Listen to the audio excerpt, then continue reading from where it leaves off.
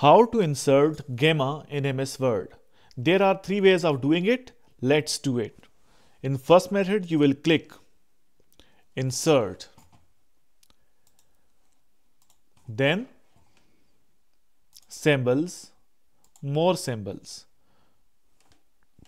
And from here, you will search for Greek and Coptic. And here you can see that gamma has been written. Click on it, insert, and you can see that gamma has been written.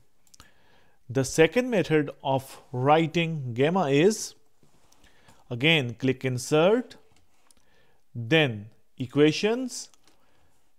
From this ribbon, click more, and here you can see that gamma is written. Click on it and you can see that gamma has been written here.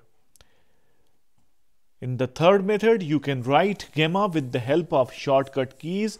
You will have to click Alt, hold it and press 947 from the numeric pad of your keyboard, not from the alphanumeric portion of your keyboard. Make sure that you type Alt then 947 from the numeric portion of your keyboard.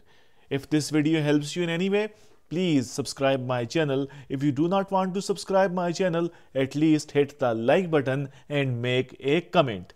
Thanks for watching. Thanks for your time. Goodbye.